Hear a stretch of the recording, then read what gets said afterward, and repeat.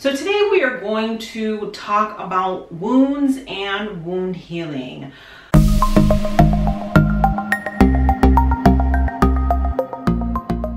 Hello everyone, my name is Kim. I am a registered dietitian nutritionist, a certified diabetes educator, a nutrition support dietitian, and owner of KimRoseDietitian.com. Welcome back to my YouTube channel. So today we are going to talk about wounds and wound healing. So the skin is the largest organ in the body, and wound healing is a very complex process. So there are two types of wounds. There's an acute wound and a chronic wound. An acute wound is something like a scrape or cut or skin tear, and even surgical incisions. And chronic wounds are wounds that have not healed in a 12-week period. So you can see from these two definitions why I said a dietitian will encounter a wound at some point in their training or even career, because a scrape or a cut or a surgical incision is considered to be a wound. So wound healing occurs in stages, and adequate nutrition is necessary for that wound to heal. So what we're going to do, we're going to look at a few different things which are needed for wounds to heal properly. And the first thing that we're going to look at is energy. So adequate energy requirements are needed for collagen synthesis, anabolism, and also cell metabolism. So it's a common fact in the dietetics community that energy needs should be individualized for every single client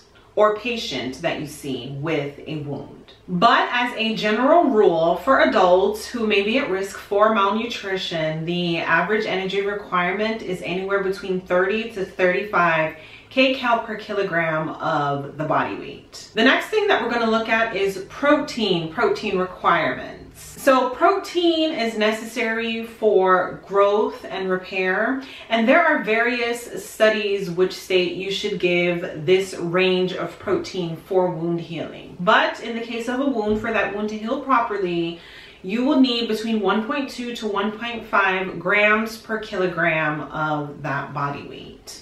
And of course, protein needs should be individualized as well. So what I mean by individualized, if you have a patient that may be on dialysis, or they may have some type of other disease that is catabolic, protein requirements can definitely exceed that 1.5 grams per kilogram body weight.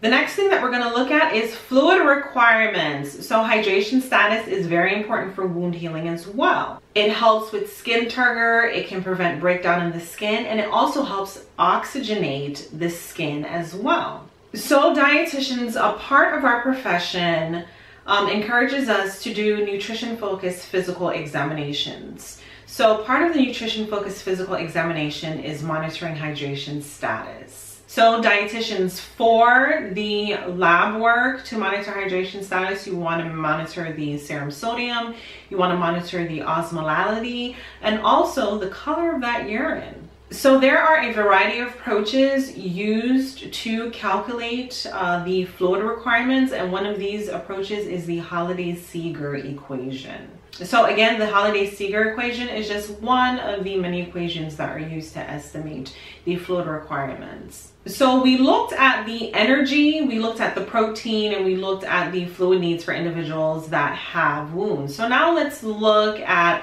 a little closer detail of the vitamins and minerals. Let's look at vitamin A to begin with. So vitamin A is a fat-soluble vitamin that is important in immune function, collagen formation, and also protein synthesis. So while vitamin A is thought to have a benefit to healing wounds, it should be noted that the research in this area is lacking, but is thought to have some benefit. The next vitamin that we are going to look at is vitamin C. So vitamin C is a water-soluble vitamin. Unlike vitamin A that is a fat-soluble, vitamin C is water-soluble. So vitamin C is important for tissue repair as well as regeneration. A vitamin C deficiency can definitely impair proper wound healing. So the next thing that we're going to look at is zinc, and zinc is a trace mineral. Zinc is important for cell replication as well as growth. So some individuals will say, okay, for a person that has a wound, they may need 220 milligrams of zinc on a daily basis, or maybe even twice a day for that wound to heal. But the exact amount, the exact milligrams needed for wound healing has not been established. But what is known is that zinc, vitamin C, vitamin A does have an important role in wound healing. So guys, this was all the information that I have for you at this time in regards to wound healing. For those dietitians that are watching this, if you have any other information that you want to add, please go ahead and do so in the comments section below. Or if you have any questions, please do not hesitate to do so. As usual, remember to comment, like, subscribe, and share this video. Thank you for watching. Have a good day. Bye-bye.